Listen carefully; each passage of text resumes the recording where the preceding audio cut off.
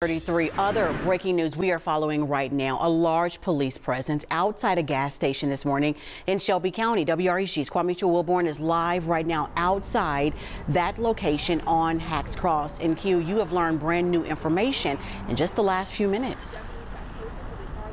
Absolutely. So we heard back from the Shelby County Sheriff's Office, and they are saying that this is a death investigation, and they are focusing that investigation right here on this car wash here on that first washing bay.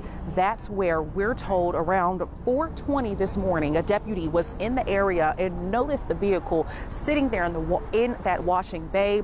We're told by the public information officer for the sheriff's office that that deputy did a welfare check, and that's where they discovered two deceased adults inside of a vehicle at this car wash.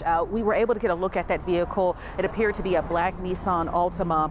We're told that, again, both of these individuals were pronounced deceased on the scene. Now, we have asked exactly, if deputies have determined exactly how these individuals died or how long they had been sitting here, but of course that is all under investigation. Now, Jarita, like you mentioned earlier, they also have this gas station that's right in front of the car wash blocked off as well. We're assuming that they're probably checking out any surveillance video or trying to talk to any witnesses in the area who may have seen anything, heard anything. Again, the cause of death is still under investigation, and exactly how long they had been sitting here is under investigation as well. So again, this happened around 4:20 when that deputy came across those two individuals inside of that car.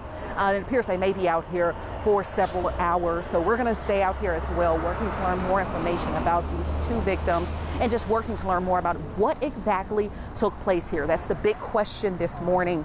So stay with WREG as we gather those updates. Reporting live from Southeast Shelby County, Kwame Wilborn, WREG News Channel 3. Oh, Kwame, a lot of new information coming in just minutes. A busy scene, and by the way, a busy area. We're going to keep you updated. Thank you. Well, this is